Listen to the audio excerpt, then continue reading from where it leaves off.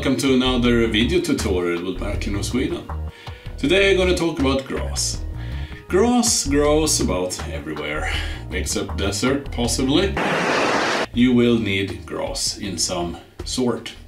There are different ways to make grass. Tussocks can be made with by cutting pieces of a brush with a nature brush, slightly colored in green. I have a tutorial on this, and you fix it with glue. That's a way to make tussocks. It works fine, and it's really low cost if you find this big pack of brushes. But when it comes to grass fields, the method to do this, it's fur, oil, color with balsam thinner. You rub that color in with a toothbrush. I have been trying this method to some extent, and I've seen very nice results doing it, but unfortunately I have not succeeded so far. If I do, there will be a tutorial coming up on this one too, because it's a classic method with a very good and nice looking result. Some years ago, a real game changer came along in the market, a Static Grass Applicator. A Static Grass Applicator looks like this. It's rather big, you know. I would rather have had the form factor of this in the grass applicator, but hey, you can't ask for everything at once. So this tutorial will talk a bit about the static grass. Why is that? Isn't it super simple to apply grass with a static grass applicator? Yes and no. There are tons of different static grass available from not only one manufacturer but several manufacturers. What to choose? Wild grass, extra large, beige. Great. Dark green. Great. But what to choose? This tutorial will give you some recipes to get started.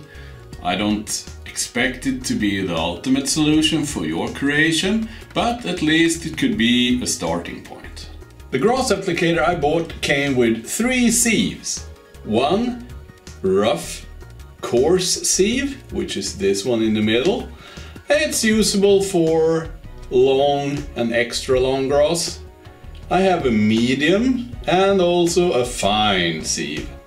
I think this was very useful because the long grass won't get through the finer sieve, and the very short grass, like 1, 2, 2.5, 3 millimeter, it just pours through the more coarse sieves. And this static grass, it ends up everywhere.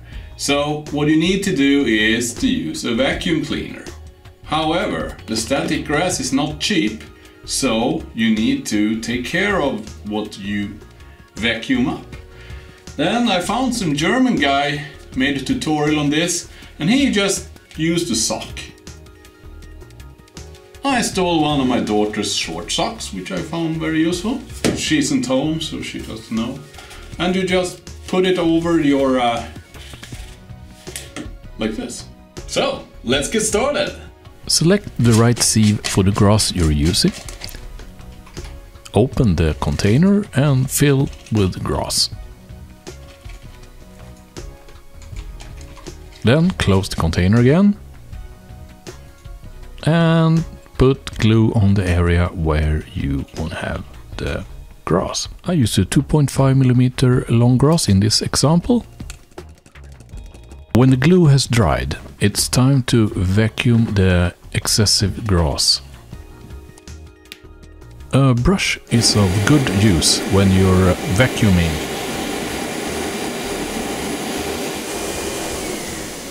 When you're done, you just simply empty the sock into the bag, and all the grass is ready for another go. A good rule of thumb is to start with the shorter grass and go for taller grass later on. It's necessary to apply several layers of different colored grass in order to get a really realistic look.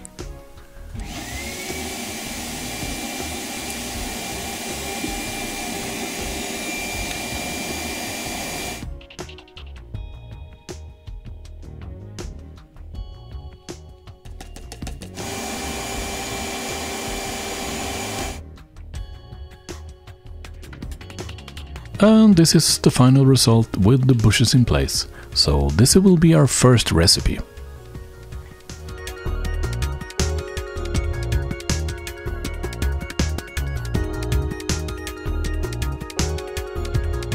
Our next example is gravel or sand covered ground, dry with some grass.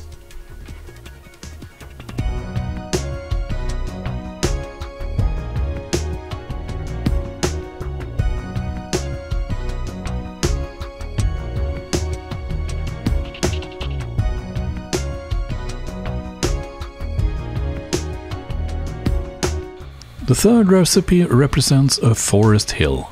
I'm actually using the same recipe for the static grass as in the previous recipe, but I use another surface covering which is turf and not buff.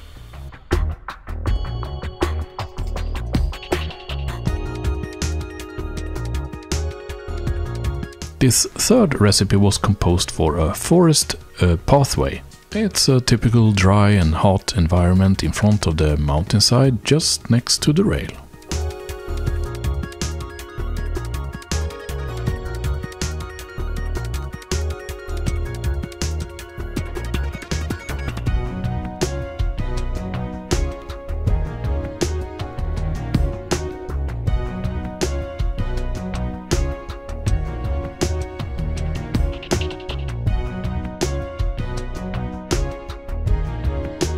Our fifth recipe is a moved wild grass lawn in front of the kiosk by the beach.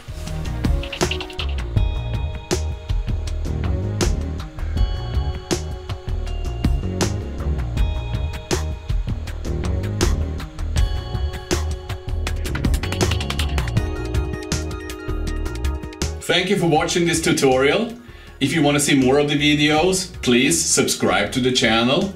And if you like this video, please help me by giving it a thumbs up. Until next time, see ya.